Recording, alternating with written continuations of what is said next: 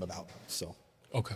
Yeah, we were kind of like different friend groups merged together. I've known Jimmy since we grew up together, you know, been in school our whole lives, but we started playing music probably around 15 together, just separate band from Boudofly. So I think when you know, we had our own group of friends, they had a group of friends, me and Will were kind of the connector between the two groups, really. Okay. And Boudofly had, in my opinion, different variations before the lineup, you know, that initially came out with the EP Boudofly, right? It was kind of just groups of friends. We had different lineups, like Dumont was playing with us at different points. We you know, cycled through 3 different bass players.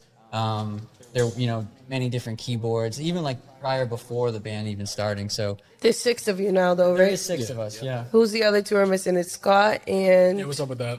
Bryce. and Bryce. Which, like, back to the name, I feel like even Boudofly, it's kind of spelled like butterfly, so people who don't know or have